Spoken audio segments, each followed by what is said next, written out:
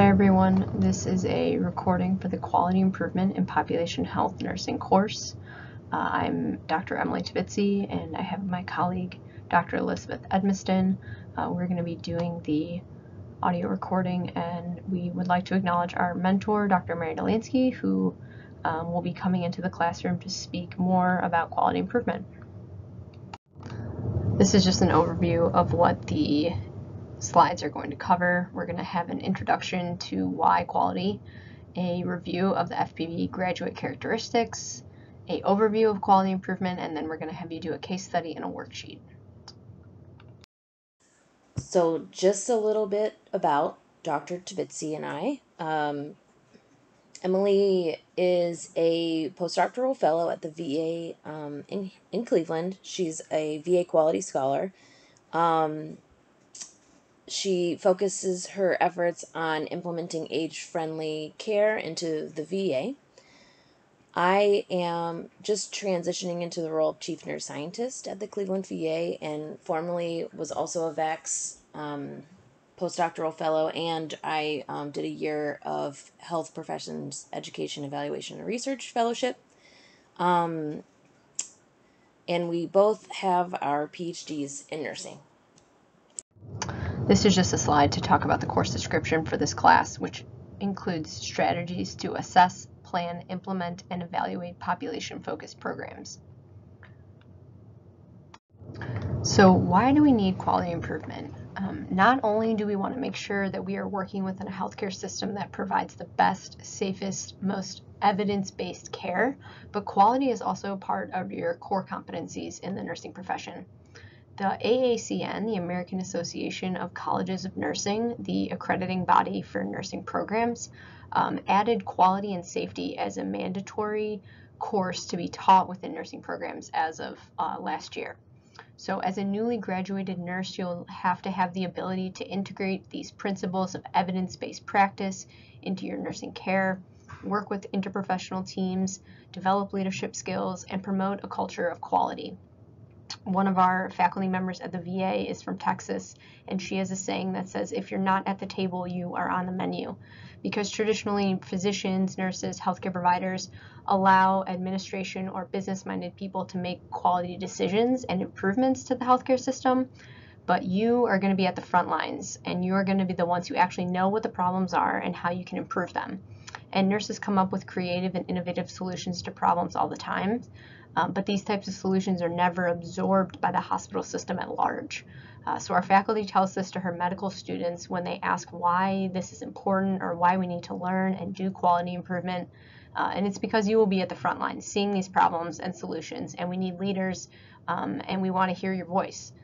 So this is just to say that nurses need to be at the table helping make those decisions on what's best for patient safety and improvement. Because if you aren't at the table, then someone else is going to be making these decisions for you, and they probably won't be decisions that actual healthcare workers find to be most effective. You're probably familiar with this idea of quality, given you hopefully watch the Institute for Healthcare Improvement IHI videos, but quality improvement was born out of the engineering world and specifically the Toyota Motor Company. It originally was intended to find methods to address performance gaps and decrease waste on the car production line by improving manufacturing problems and technologies universally faced by all management. So this idea and concept was called lean, and it evolved and eventually made its way over to healthcare because we want to do the same thing. We want to enhance the value of service by adding products while also eliminating wasteful activities and making sure our customer or patient has the best result, which would be safe, affordable, and available healthcare. In 2007, the Institute for Healthcare Improvement developed the Triple Aim framework. This is a framework that all healthcare should strive to be. Again, this isn't a perfect world. The healthcare system improves the health of populations and enhances the experience of care for those individuals through patient satisfaction, all while reducing the cost per capita. This framework then evolved into the quadruple and then the quintuple framework because they realized that the triple aim would never be accomplished in a system that didn't look at how provider burnout and health equity played a role into the larger system. So there was some hesitation at first in adding 2 more aims. Many questioned if the IHI was asking too much of an already overburdened healthcare system, but then they realized, we can't accomplish these first 3 aims without addressing inequities and provider burnout. This ideal system of aims is not just a traditional mindset, say you broke your arm and you go to the ER and you get it fixed. This idea of aims relates to the system as a whole. Why did you break your arm, which is the population health idea. The causes don't lie in healthcare. Healthcare is not a repair shop. Society also needs us to be well and stay healthy while reducing cost, because that impacts the larger society as a whole. Did you break your arm because you lived in a part of town that had poor infrastructure and cracked sidewalks, or you don't go to a regular primary care doctor because you can't get to the hospital because you have to take 2 different buses? These are just kind of larger system, 30,000 foot view that we need to look at healthcare, and we learn that we cannot achieve safety or high quality care without addressing all of these aims. There is a seminal report called Crossing the Quality Chasm, written by the Institute of Medicine back in 2010, that defined quality and laid out these kind of 6 dimensions of quality needed for healthcare improvement. It's kind of interesting to think that a healthcare system we would think would have these dimensions ingrained in our production for centuries. Of course, we want to provide the safest care and make sure it's the most timely and make sure it's the most effective. But really, this idea only came to the forefront of healthcare as early as 2010, so only 13 years ago. So the system knows that this is something that we need to work on and we still struggle with, but that's why hopefully educating nurses and other healthcare providers can help bridge the gap between where we are and where we want to be. The first 3 dimensions include that healthcare should be safe, effective, and efficient. Safe being that the care in the healthcare facility should be as safe as it is at home. However, in 2015, it was reported in the New England Journal of Medicine that safety issues were the 3rd leading cause of death and quality gaps. So there's still big holes that need to be filled in healthcare delivery under the safety dimension. We also want to make sure that care is effective. Care should be science and evidence-based. We want to have research to support why we are doing something.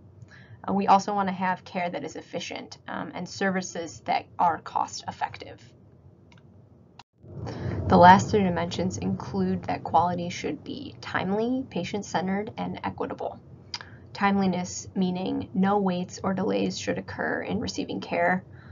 We have a lot of DNP students who work on time-related projects like OR time or return to clinic visits once a patient's discharged from inpatient stay. Patient-centered in that the system of care revolves around the patient and the family, and their needs should be taken into consideration, and that the healthcare system is equitable, that disparities in care should be eradicated, which we know this is a huge issue. There are databases where you can go to look at where care inequity is currently lacking, and we can identify that there's huge geographic gaps in this area and continued need for improvement. As you can imagine, we still have a lot of work to do within all 6 dimensions to make sure that our healthcare system functions at the top of its abilities. These 6 dimensions are also referred to as an acronym called STEEP principles. They're just areas of quality improvement that you want to keep in mind when you come across an error or you're looking to improve upon something within your unit or hospital system. Sometimes we get frustrated that these aims or lack of aims in the workplace.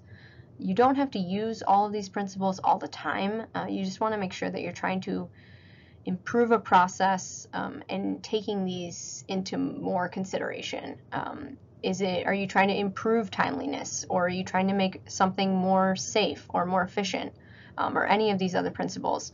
They're just the guiding framework for quality improvement, and they're what we strive for. But there are plenty of examples where one or more of these quality domains are not met. But it's our job to identify them and to try to improve our system using these principles. Take a few minutes to write down some examples to share in class of issues that you may have come across in the hospital where there could be improvements, whether that be your own personal or family experience or something you witnessed or heard while in clinical. And then when Dr. Delansky comes to class, we can kind of have a Jamboard session and put a couple ideas of issues that people have seen or been involved with, and you can kind of get a larger picture of some of these issues. A top example of quality improvement and safety that is at the forefront and unfortunately happens a lot more frequently than we hope is deaths or issues from medical mistakes. It was estimated that at least 210,000 patients die from medical mistakes in U.S. hospitals per year. So this just kind of goes to show that, we as a high-performing country don't always have the best medical care and still have a lot of improvement to continue to work on. So as a RN, what is your role in quality going to be? As a new nurse, your role is going to be observing missed care or care that you believe should be happening but is not. You're also going to be observing overuse of treatments that may not be evidence-based. There's a campaign, for example, called the Choose Wisely campaign by the AARP, and they started this program to help decrease excessive testing in the hospital or redundant testing. This campaign had many healthcare professionals contributing for evidence-based practice to what we should not be doing.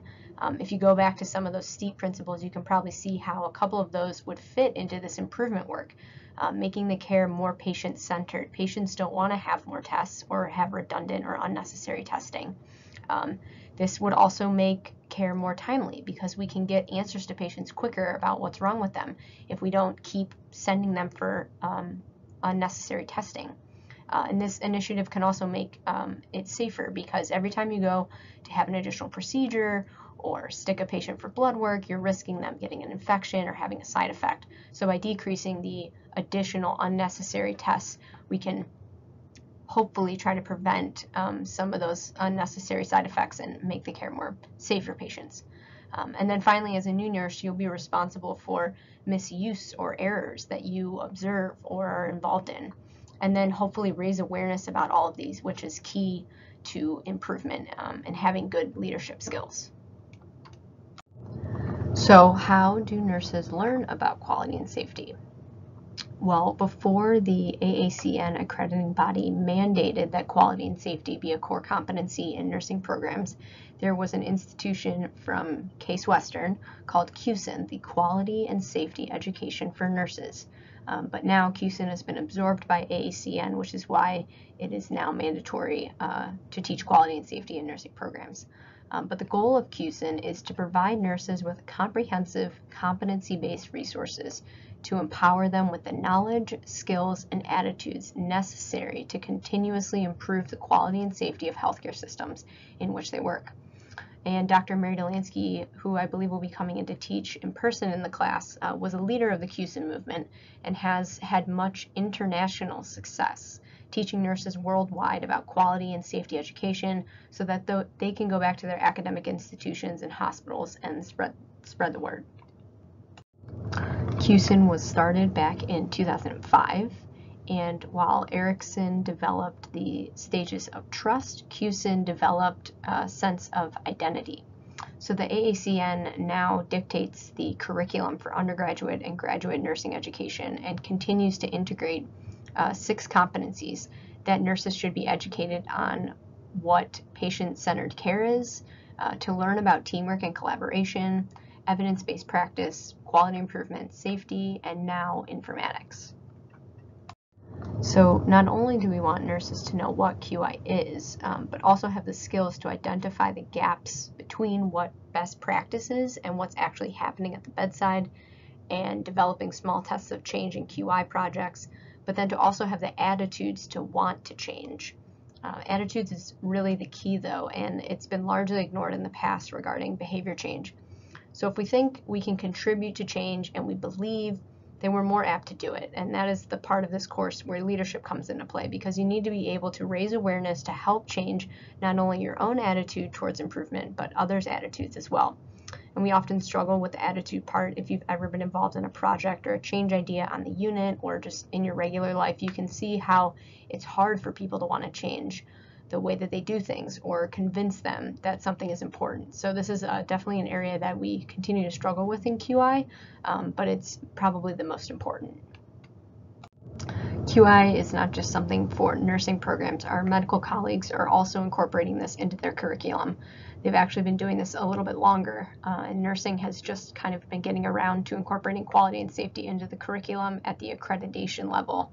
Although nurses have been doing quality and safety work in the hospitals, there's been little established in terms of educational guidelines. So this was in response to the QSIN competencies. This is the medical response in their accreditation of competencies as well. So now all healthcare professionals have QI competencies and their own level of trainings. Here is another pause for you to write down some quality improvement projects you may have been involved in during your clinicals, or if you've heard other nurses talking about quality and safety projects that they've been involved in. And then if you could bring these examples to class for us to discuss. What are some common responses from nursing involved in quality improvement then? In the first and being the most kind of common is that they complain. This is common, but mostly when people are asked to do more, they complain. And what they say is that they are overworked, or there are too many initiatives, or there's no time. As we are evolving in our appreciation and awareness of the need to improve our healthcare system, RNs will hopefully be given more time to do this work. Our NP colleagues have already been using this as a negotiating tactic when they go for job interviews, asking how much time they will be given for dedicated QI work, because we all know you can't just throw extra things onto your day when you're caring for 6 patients and you only have so much time. You need to have dedicated QI work, and if the hospital system really values the nurses and improving their system, then they'll hopefully come around to allowing healthcare providers to have that dedicated time. And some nurses say, why do QI, though they don't think it works or it's good, so they won't get involved in QI, or they have a negative attitude about it. We see these QI interventions and then the project and initiatives fade away. This is a big issue within our work with change.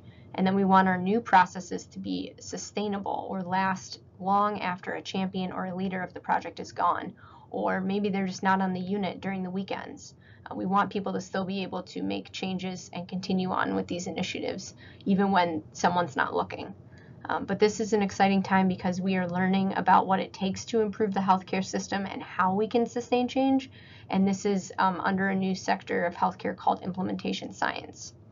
And lastly, another huge issue with RN's response to QI and gaps in care is that we do a lot of workarounds. And we'll look at this later on and why this is not always a good strategy. So now we'll talk a little bit about leadership at the front line, which is you. The vision is that every nurse will do their work and improve on their work. And this is both at a system level and then also at an individual level. So we're going to be getting into a little bit of the leadership side of quality and safety. And nurses really make all the difference. As RNs, we are well positioned to do this work. We often coordinate care with many other interdisciplinary team members.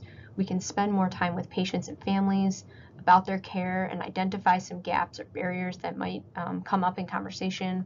Patients trust nurses and will often disclose new insights that can benefit them, that they may have never thought to mention in context of their care, but the nurse can pick up on these things and hopefully try to improve their quality or safety of care. So this idea of quality is sort of shifted to this thought process that RNs shouldn't just go into work, clock in, do our job, and clock out and go home, and that's it. But we need to identify problems and gaps in care and then improve upon them. This is already kind of being done during root cause analyses. When something happens, there's a post-error huddle that takes place in a team of people who dig down and look at the factors in this process that could have contributed to the error. There's also incident reports that are filed when errors happen. These are what we should do in healthcare when errors happen, and most of the time it's done. But as new nurses, you will see that sometimes errors happen and people don't report them for fear of getting in trouble by hospital management. This is totally common. But if these incidents are reported, normally the hospital system will help try to protect their providers. There has been some issues where nurse-related incidences were taken to criminal trials, but doing what's right and speaking up about issues that you see or that you've been involved in is not only best for, your patient, but the hospital system as a whole, because we want to hold people accountable. But this is not to scare you that you can never make a mistake. Mistakes are always going to happen. But if we look at why a mistake happens and we try to improve upon the process or the system, and we can try to prevent it from happening again. We have a lot of new innovative solutions that come from errors. For example, we have double sign-offs from insulin or narcotic drugs, or we have barcode scanners for EHR, making sure it's the right patient with the right drug, with the right time, right dose, right route. These are all things that have been improved on from errors that have happened. And as leaders, we want you to be able to speak up about these and do what's right. We'll have you pause again to think about maybe some personal encounters with quality or safety that maybe a family or friend has happened, and just kind of think about how these errors may have happened now that you're in the clinic doing your clinicals, and then maybe how some of these errors can be prevented for future incidences to not happen. These are just some examples of some kind of famous errors that have been in the news over the past couple of years and have happened. One is from the Quaid Foundation, which was started by actor Dennis Quaid after medical errors almost killed his twin babies after they were given a fatal overdose of heparin.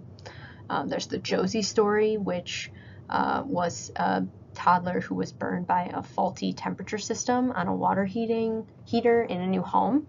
And she was taken to Johns Hopkins, a world-renowned hospital, and was doing fine and was going to be discharged home, but was given an unfortunate overdose of narcotics and sent into cardiac arrest and passed away. So this just goes to show that some of these incidences can happen at the best hospitals, with the most unfortunate outcomes. And finally, there's an example of the Emily Jerry incident, a hometown story, as this happened at Rainbow Babies and Children in Cleveland, where a toddler received a fatal overdose of sodium chloride while getting her last dose of chemo after her cancer was deemed clear.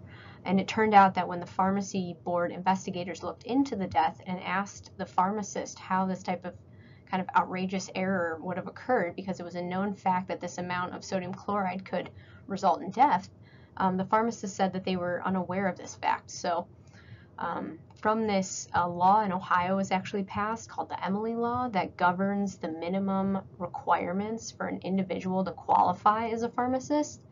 And the pharmacist that actually was involved in this case was sent to prison, but now has been released and works with community colleges in Cleveland to increase IV trainings to techs and to help companies test whether IVs contain the right medication and dosage after his kind of experience. So these are just a couple examples that, quality has come from improving these sort of unfortunate circumstances.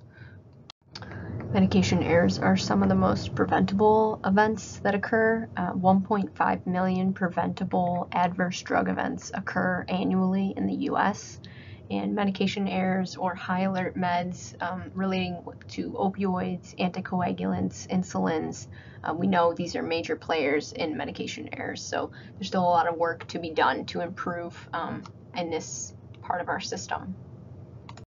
So from medication errors, we have developed many interventions to try to decrease these errors. We have independent double checks, barcode checks, electronic medication administration safeguards and records to help. Unfortunately, many nurse workarounds come from these standard practices to avoid errors, and we do these workarounds to quote unquote be smart. But in actuality, when we work around the system that's been made to standardize and ensure that we don't make mistakes, this is when we actually do make mistakes. So I just gave you a little background on where the need for quality and safety comes from, why we need to see this new way of looking at our careers to help improve the system and not just continue to perpetuate something that's broken, and then a couple examples of quality improvement in terms of medication errors. But I'm going to turn it over to my colleague, Dr. Edmiston, now, who's going to talk about what exactly QI is and how you look at a problem through a quality improvement lens, and then how you start and carry out a QI project so that you can have some experience doing this when you go to your floors and when you talk with other nurses who are also going to be doing quality improvement projects or coming across errors or need for improvement on the unit, and you can kind of band together and use some of these leadership skills that you'll learn to improve care. Okay, so with quality and QI, there are 3 dimensions that you need to know about.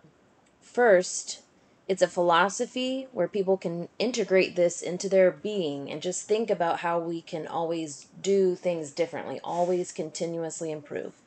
A philosophy of improvement.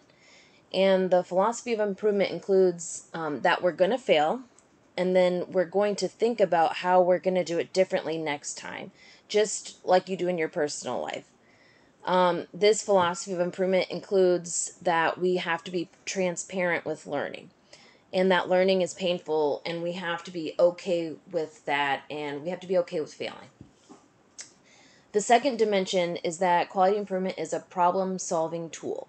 It involves all of these management tools that help us understand exactly what the problem is. These tools that we have help us understand the problem. And then thirdly, QI, the third dimension, is that it's an application of theory-driven science of system of change. So it is a science. It has its own statistics, its own theories and frameworks. And so we're going to talk a little bit more about that. So what exactly is quality improvement? So like I said, it's a systematic, data-driven activity. You have to collect data, and you can't just assume what you're doing is making an improvement or not. QI is also designed to bring immediate improvement, which is very different from research. In QI, we're doing things locally within a certain context of a certain unit or clinic to get immediate improvement. We're not putting in research protocols to discover new knowledge. It's very different. Research is made or is designed to disseminate information to a general population. We are making local change here in QI. Okay, so local. And then it's, again, the philosophy, the tools, and then tools of science. So keep in mind those 3 dimensions. Now we're going to talk a little bit about the history of quality improvement. So everyone knows Florence Nightingale was a pioneer of quality improvement. She was an English statistician, and then she worked in the Crimean War as a nurse, as we know, from 1853 to 1856. She created one of the first versions of the pie chart called a Rose diagram, which showed the causes of mortality, basically of unnecessary deaths during the war as a result of preventable infections. That's when she decided to map out the units. She opened windows and improved unit cleanliness to help reduce some of these unnecessary deaths. This is very impressive for nursing because Florence Nightingale is seen as the originator of quality improvement. She has many accolades for her statistics and her what are called the polar area diagrams, which documented the data to understand the system of care in which the soldiers in the Crimean War were dying, under, not just out in the fields, but in where they were getting medical treatment. So what she unraveled in her statistics and improvement work was that the environment was causing these infections that were leading to their mortality. It wasn't gunshot wounds or wounds from the war itself, but secondary infections. So, as we know, this is common in hospital systems still. This drives home to all of you the importance of data, especially now that we have our excellent EMRs where obtaining data can be rather easy, and so that we need to use those to move our work forward. Another famous quality improvement pioneer was Dr. Ernest Amory Codman. He was a surgeon in Boston in the early 1900s. Notably, Dr. Codman in medicine, you may have seen the Codman Award being given to many of the hospitals here in Cleveland and around the country, but Dr. Codman led the philosophy and skill of looking at his work, and he stated in his journals, "I had made an error of skill or the most gross character, and even during the operation failed to recognize that I had made it." So he had this reflective capacity to look at his work, look at the system in which he was working, and then make improvement in it. Moving on to theory. This is really important. I know theory is not everyone's favorite subject. However, the theory of profound knowledge has 4 dimensions that we're going to talk about, and these are very important when you're designing your quality improvement project or any project. You need to make sure you have all 4 of these aspects to make sure your project is rigorous and thorough. So we're going to talk through knowledge of a system, knowledge of variation, knowledge of psychology, and theory of knowledge. This theory is called the theory of profound knowledge, and it is embraced by the Institute for Healthcare Improvement, IHI, which I think you have all done the modules. And so this is supported by large QI institutions, and it's seen as the sort of, you know, the theory, the go-to theory in QI. So the first aspect of the theory of profound knowledge is knowledge of a system. Knowledge of a system is a key concept, and as Emily has gone over the importance of systems thinking, we know that knowledge of a system can be better appreciated through the tools of improvement. So one tool that we often use is a fishbone diagram. It's also called an Ishikawa diagram or cause and effect diagram. You can see that the square at the right, basically the fish's head, says wrong dose medication. So that would be your problem. Then all the bones are the reasons of why that quality gap exists or the barriers to quality.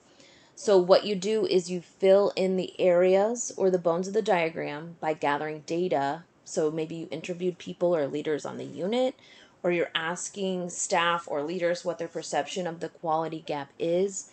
Maybe you observed on the unit what you can see is occurring, or you just follow the process. Once you collect all of this baseline data, you can put the data into categories. There's lots of different formats for the categories, but you can use the categories that you see that fit your data. You can see here that the gap for the wrong dose of medication is that medication that's being delivered is that there are human errors that may have contributed. Also, individual attention errors, maybe errors in knowledge. So when you use this tool to understand the system, it helps you categorize and narrow down possible areas in where you'd like to start your improvement efforts. The second aspect of the theory of profound knowledge is knowledge of variation. This is all about data. We have to collect data. It's a key tenet of this theory. So our tool that we use in the knowledge of variation is called a run chart, or sometimes people use a little bit of a more rigorous statistical chart called a statistical control chart. You can see here that this is a basic run chart where the x-axis is time, and the y-axis is the number of events, which would be infection. So at the start of October 2002, there were about 24 infections in this ICU, and they wanted to improve by decreasing the number of infections. So the power of the run chart is that you can identify or explain the interventions by placing them on the run chart, so it's annotated. And then you monitor the effect of the intervention. As you can see here, the first intervention they tried is to decrease the number of infections, was multidisciplinary rounds. And it did have a small effect. Then they instituted a standardized hand hygiene protocol. You can see that had a huge impact from 19 infections down to about 3, which became a key component of the work. Next, they instituted a ventilator bundle, but unfortunately, you can see after they did this, they had there was an uptick of infection rates. And when the observation was made as to why, they realized they had lost their manager and ICU director. So once they got the ICU director back in place, their infection rates dropped again. Then they instituted UTI bundles and central line bundles and continued to sustain a reduction in infections. So the power of the knowledge of variation is key here to understanding our impact on our quality outcomes. And run charts are very helpful when you are trying to show leadership and stakeholders and even your staff say, look, we have been looking at the data and our improvement efforts are really coming to fruition and we are making improvements in our local context. The third component of the theory of profound knowledge is knowledge of psychology. So how do we get people to change? This is also where implementation science comes into play, which I'm sure you'll hear here and there throughout your quality improvement classes. Because in implementation science, we're learning about the change behavior of our healthcare professionals. So there are a lot of different strategies we can use in psychology to get people to uptake or adhere to evidence-based practices and even adhere to things like hand hygiene protocols. It's this knowledge of psychology that's key. So as you can see here, one example of this concept is called the Rogers Adoption Innovation Curve. What they learned in their work for why people change or who changes is that there are innovators who are people that change right away. They're gung-ho. They are usually our project champions. And then there are also these laggards. 16% of the population will never change. So you either have to get them off your unit or you have to institute some kind of protocols that requires them to uptake interventions. And there are a lot of different strategies that you can use to help people change. The last concept in the theory of profound knowledge is the theory of knowledge, which is where we figure out how exactly do we generate new knowledge. How do we test interventions at the local level to learn and use or keep what is useful and get rid of what's not? This is the model for improvement, which you're learning about in IHI's open school modules. The 3 key questions are, what are you trying to accomplish? How will we know if a change is an improvement? Which means that you're collecting data and measuring something. And lastly, what changes can we make that will result in improvement? And then you test those changes using your PDSA cycle, plan, do, study, act, as you see here. So in the PDSA step that you're running many of them in order to see what exactly works. Which one leads to changes that result in the improvement of our care delivery? So it does take many different kinds of interventions to get an improvement. A lot of times we start with education first, and then maybe we move to checklists. And then you'll see you might need a third or fourth to really see some improvement. And this diagram shows you a really neat and clean way of that PDSAs are running on this slope that results in change improvement. Whereas in the next slide, we'll see that it's not usually that clean. This is probably what actually your PDSA cycles will look like. Why is improvement so hard? Well, you don't see a nice straight line like the previous slide. It actually looks more like this. Healthcare is very complex and very nonlinear. And in QI and in implementation science, in our research, we're studying complexity science and trying to understand how complexity really works. You can see here, it's kind of just a funny slide, but there are barriers. The line is a squiggle line because, as we know, our improvement efforts don't always help. Or as you could see in the run chart, when we lost a key leadership or a key leader like the ICU director, that our improvement efforts were sort of staunch.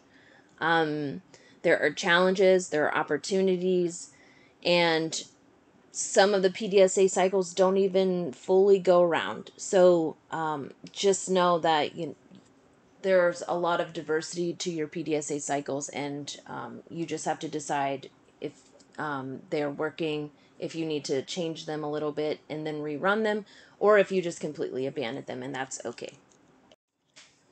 So while there may be many barriers to QI, there are factors that help facilitate your project, such as interprofessional collaboration. So if you're doing a project on your unit, make sure you get not just nursing support and team members, but also other professions. Speaking of teamwork, teamwork is a facilitator. So if you have good teamwork, you're going to have a great project, regardless of the success. It's helpful to incorporate people from an informatics department if you have one. So potentially maybe you would want to change something in an EMR. Then you can help informatics people can help you do that. Data analytics are also very helpful. They will help you pull data. They can also help you get things into an Excel spreadsheet for you to use easily to make your run chart. And they can help define your project as well. And then just effective management. This is talking about effective time management and team management. Make sure if you're going to have a meeting that there is a purpose for your meeting. Create an agenda. Stick to the time that you all agreed on. And then potentially you would, change those meetings, meeting frequency as needed. Okay, so now we've finished the theory behind quality improvement, and we're going to move on to application. So how exactly are you going to do your quality improvement project? And so we're going to go through the steps here using the improvement project worksheet, and then you will then do this in class with a case study with Dr. Delansky. So Dr. Delansky has been doing quality improvement for over 20 years. She's developed this worksheet to help take these concepts of improvement and then put them into some steps so that we can better appreciate what it takes to make the improvements. In this worksheet, on the first side, there are 3 steps that really need to get done before you, even before you think about systematically what you are going to do. There's a lot of data collection and understanding and observing that need to occur as systems thinkers and as systems observers to actually perform before you do any PDSA cycles or tests of change. In this improvement worksheet, you first have to identify the goal, what's your global aim, and who are your team members. Then you want to get some data about what actually the problem is to better understand the problem. I think many times we jump to thinking we know what the problem is without asking other people what the problem is. Then I think the next thing is to collect some data or evidence to find out what we know in the literature about the problem and what other people have tried about the problem. The 2 methods here in step 2 are looking at the literature, the evidence, and secondly, go do an industry assessment. What are other hospitals doing? Are there benchmarks or other standards of care that you don't know about? What are some of our professional organizations doing or saying we should be doing? What are things posted on the IHI website as helpful ways to approach this problem? Then the third step in this QI process is to identify the systems issues. This includes looking at the context and maybe assessing organizational readiness for change. Are your stakeholders engaged in this process improvement? How can you get them engaged? Is there evidence of any teamwork? Are there any data available about the problem you're observing and want to address? The tool to use for looking at the system is a process diagram, which is a QI tool where you observe someone doing the process about the problem you are looking at, and then you map it out, just like the girl in the picture. Then you would also complete a fishbone diagram after you've interviewed people and observed Fill out those barriers to help you understand the root cause of some of the issues that are leading to the issue at hand. Some categories you can add to your fishbone are things like people, process, equipment, materials, environment, and management. And that's the first side of the worksheet. We really want to focus in on it because a lot of people skip these preliminary steps and then they move right into trying to fix the problem. Then the second side of the worksheet is really where we start making moves toward change. You will take your baseline data and come up with a specific aim. A specific aim is what exactly are we trying to improve? You want to make sure it's a SMART aim, so make it specific, measurable, achievable, realistic, and timely. In your aim, you want to make sure that you're saying you're going to increase or decrease whatever area you're trying to improve, and by how much. So if your baseline problem started at 55%, maybe your goal is only to get it to 60% because that's the benchmark or the industry standard. Maybe you think you can make a larger change, but we don't want to bite off too much right away. So don't go from 0 to 100. The other thing to remember is to have a reasonable timeline. So say by what date are you going to have this achieved, and make sure that you give yourself a reasonable date. Then you're going to talk about measures. How do we know a change is an improvement? You want to make sure that you are measuring the outcome, which would be the related to your specific aim, but then also you're going to measure things in the process. So are parts of the system performing as planned? And then, and we're going to talk about these in a minute in more depth. And balancing measures are things that, as you improve one process, are you causing new problems in other parts of the process? Step 6 is to identify and choose change ideas. So what changes can we make that will result in an improvement? So this would be where you can brainstorm potential PDSA cycles or interventions. You can also use something called an impact effort matrix, which is helpful to say, how difficult or how much effort would you put into doing that intervention and how much impact would that have? So you can sort of rate them on this scale. I will show you this also later. And then, pick the things that are the least amount of effort and have the most amount of impact first, because that will make dramatic changes to your system. And then finally, step 7 is to actually do the pilot test of change, or the PDSA cycle. So you have to plan it. So how will the idea be tested? Do it. So that's when you implement the intervention. And that includes your measuring, your outcome measures, your process measures, and your balancing measures. And then you analyze the data. You want to continuously analyze your data or at certain time points to make sure that you're actually having some improvement. So if you're not, you can adjust your plan. And then act. What should be done to change, to the change idea? So are you going to keep it, abandon it, or adopt it? We're going to go through each of these steps and talk about an example from Dr. Delansky's previous work in improving cardiac rehab attendance. So right here, you can see on the improvement project worksheet, side 1 or side A, that you will put a project title, and then you just want to identify your team members. And again, make sure that you would include interprofessional team members as well. And also know that team members can be different than stakeholders. So who do you need on your team? Don't have too large of a team or too small of a team, because those are barriers to teamwork. But also, if you just need someone's support, that doesn't necessarily mean that they need to be on the team. And then also consider having some patients on your team as team members, because they have a really valuable way of being immersed in the system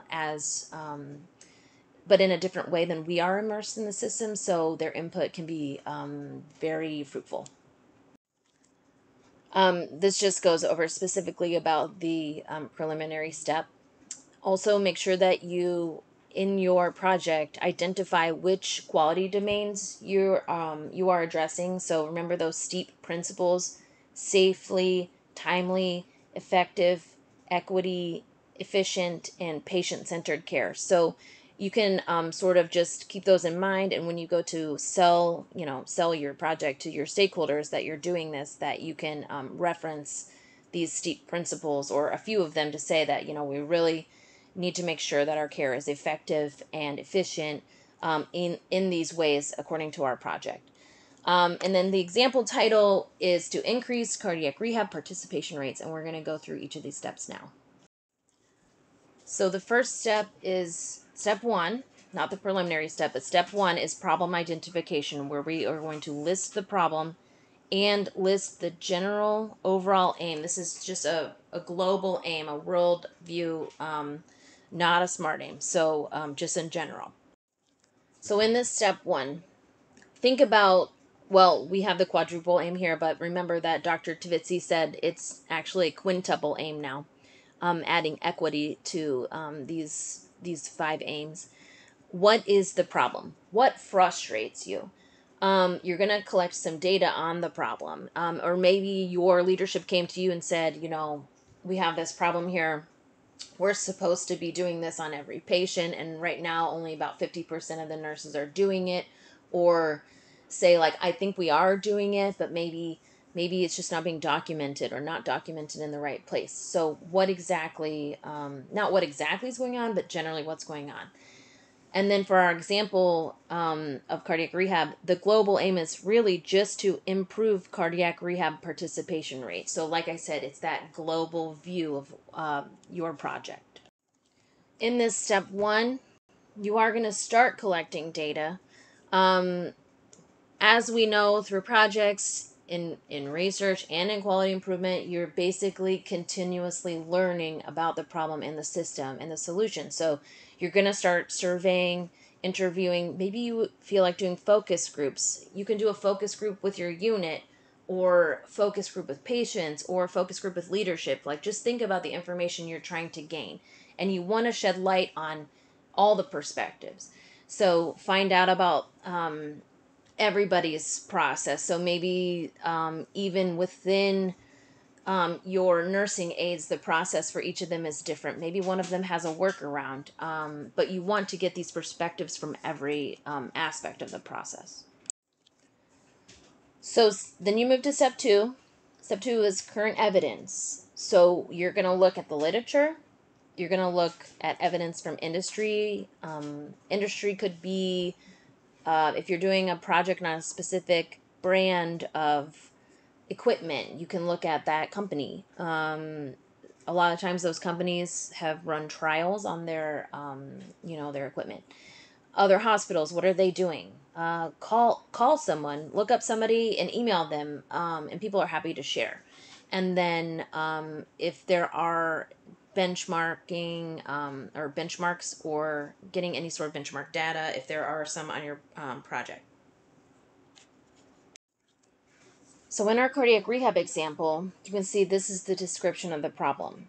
They had data saying that, so for every 100 patients with a qualifying diagnosis for cardiac rehab, 64 were hospitalized, 36 patients went to clinic, and so on and so forth. And then by the end of it, only 30 patients of those 100 had completed cardiac rehab, which gave cardiac rehab less than a 30% essentially eligible patients even go to cardiac rehab. So the completion rate was 75%, but then people weren't even going. So it was a huge problem.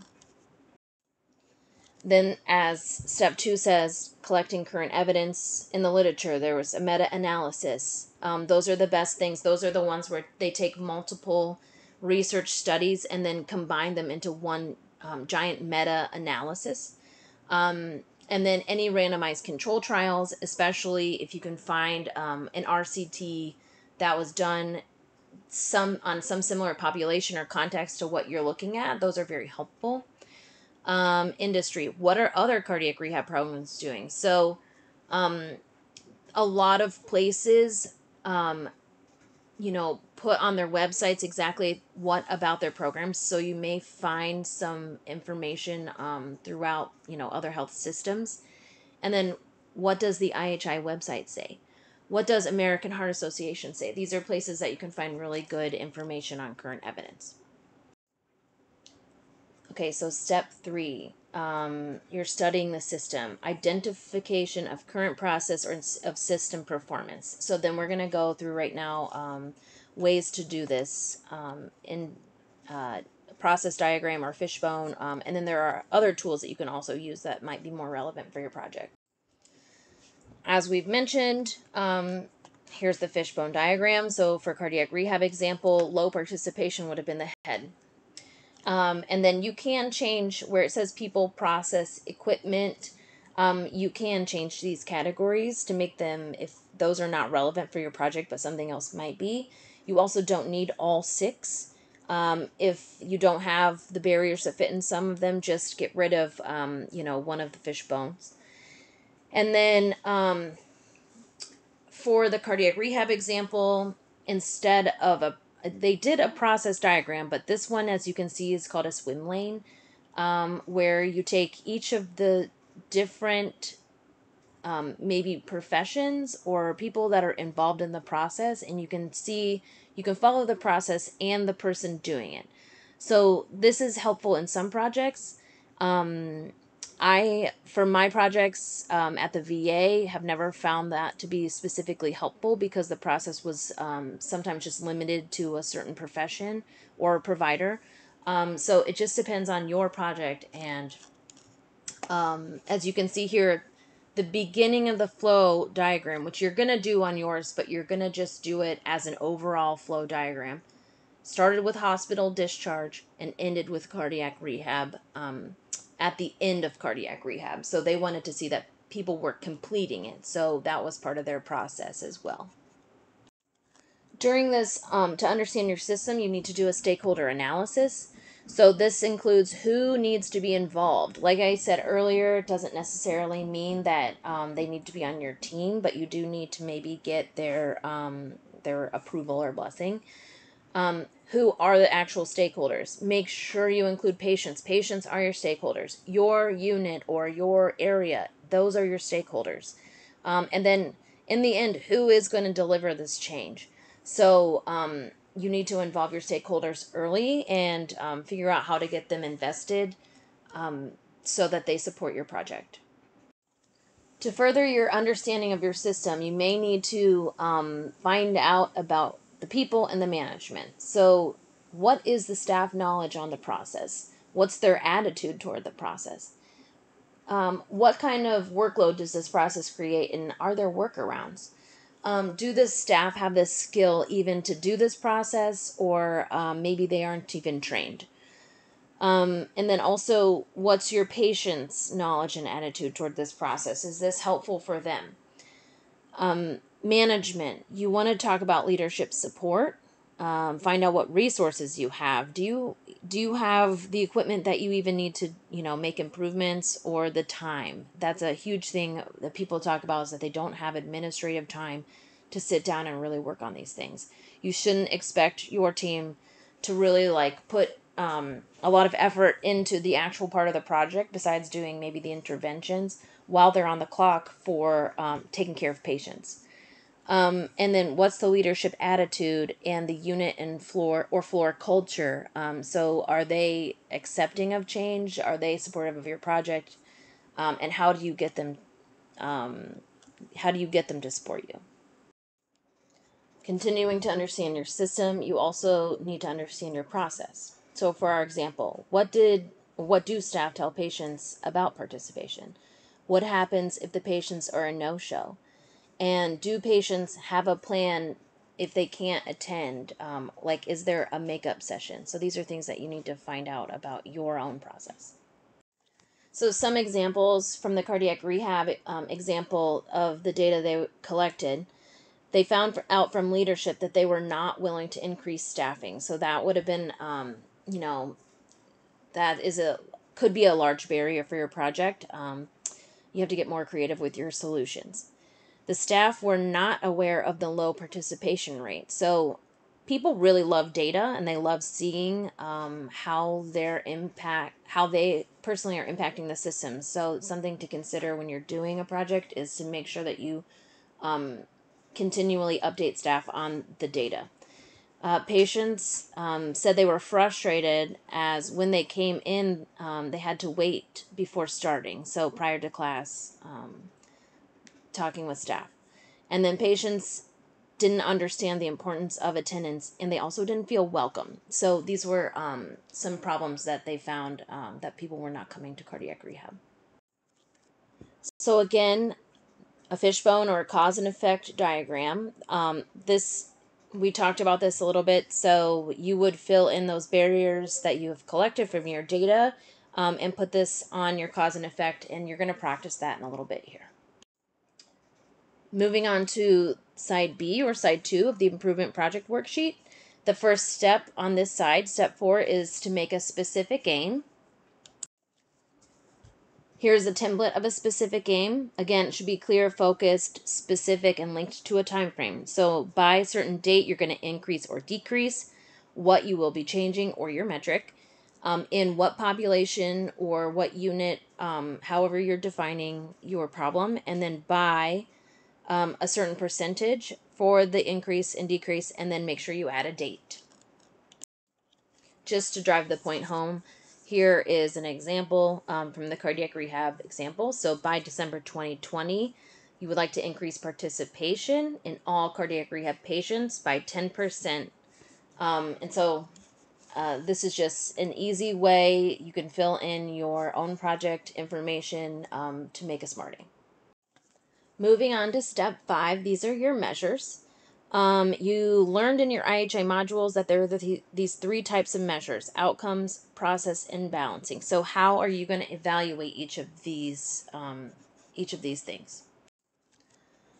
So for the type of measure, so you have your outcome measure, which is your main problem, or in cardiac rehab example, the participation rate.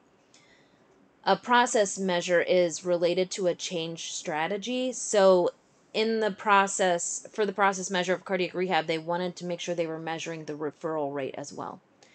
And then your balancing measure is a consequence of change. So they wanted to see that if they increased cardiac rehab participation, were they also increasing patient satisfaction or potentially decreasing patient satisfaction? The other example I like to give of a balancing measure is how, if you are, say you're on a unit and you're trying to reduce UTIs from catheters after surgery, and we know the evidence says to take catheters out after 1 day, then the balancing measure might be to measure the amount of falls on the unit. So if patients have to get up to go to the bathroom, they may fall more often. Or there could be more skin injuries because of bed incontinence. So, think of other things that your intervention might be impacting. So even if the outcome of your intervention is positive, you could be causing something else to become negative, or could be a positive side effect, like increasing patient satisfaction. So it's just any sort of consequence of the change that's occurring. Step 6 is to identify and choose potential change ideas. So you want to choose some processes to get better results, and we're going to talk about brainstorming on the next slide. So while you're brainstorming, some people like to just immediately put each idea into an impact effort matrix, or potentially you brainstorm, you make a list of ideas, and then you take all those ideas and put them on an impact effort matrix. This is very helpful. You can see the further you go to the right is more effort, and then the higher up you go is more impact. So the things that you want to hit first are the low effort, high impact. So these are sort of the low hanging fruit, things that you can do, you can check off your list that do have a lot of impact. But then maybe if you have a lot of resources, you're able to do a high effort that also has a high impact. So you want to make sure that you're just not doing the low effort the high effort, low impact items, because it's not going to help your process change and it's going to take a lot of work. Then you move on to finally step 7. So this is where we're going to talk about pilot testing your change ideas and how do you run a PDSA cycle. For our cardiac rehab example, that team decided for their change interventions in March 2019 that they would make a policy change. In October 2019, they made a 7-minute welcoming video. Remember, the patients said they didn't feel welcome. So this welcoming video was shown to patients as they started cardiac rehab. It's still shown today. It also won a Silver Reel Award for Excellence in Patient Communication. And then in July 2019, they started a motivational program. Now, the motivational program you can see is not just for rewarding patients, that staff members were also rewarded after 1 to 3 months of effort. So it is very helpful to reward people for small wins, but also rewarding for effort. So make sure that, your staff knows that you appreciate what they're doing and their hard work, and that their work does pay off, because people do care about improving the process. So throughout their PDSA cycles, they did have some challenges. The classes were not ending on time. So they decided to start alerting the patients of the need to end on time, and then they scheduled a time for questions at the end of the day for patients to ask staff questions. And then they also found a challenge that staff were not aware of participation rate. So a lot of times you'll find that the people doing the work are not aware of the data, like we've been talking about. So they decided to post a weekly dashboard of the participation rate and then other information to give to staff. Again, firstly to inform the staff, because the staff do care about these things, but also because we want the staff aware, and we want them to remember and see the project, at all times. Like, we want it to be in the forefront of their mind that we are trying to improve these processes for our patients. So going back to that PDSA cycle picture, you can see that for cardiac rehab, they did use the theory of profound knowledge. It impacted every aspect of the QI project. They needed knowledge of a system. They collected data. They used run charts, and they understood the stakeholders and the changes. And then they gained new knowledge to affect the system to change. And all of these interventions did result in improvement. You can see here on their run chart that they annotated it. There was a baseline period, and then each PDSA cycle was spaced out for different periods. And the line going through the middle is showing the improvement. And it was statistically significant and clinically significant, as they got a lot more patients through cardiac rehab per month. Okay, so this is the point in class where you will break out into groups to complete a case scenario of a quality improvement project given to you. I believe it should have been posted to the Canvas site for you to review ahead of time if you wanted to do so. And you will use this improvement project worksheet. Dr. Delansky will complete this slide presentation and then coach you through the activity. And we hope all best of luck in all your future improvement projects, and never hesitate to reach out to us or Dr. Delansky just for any quality improvement information you want.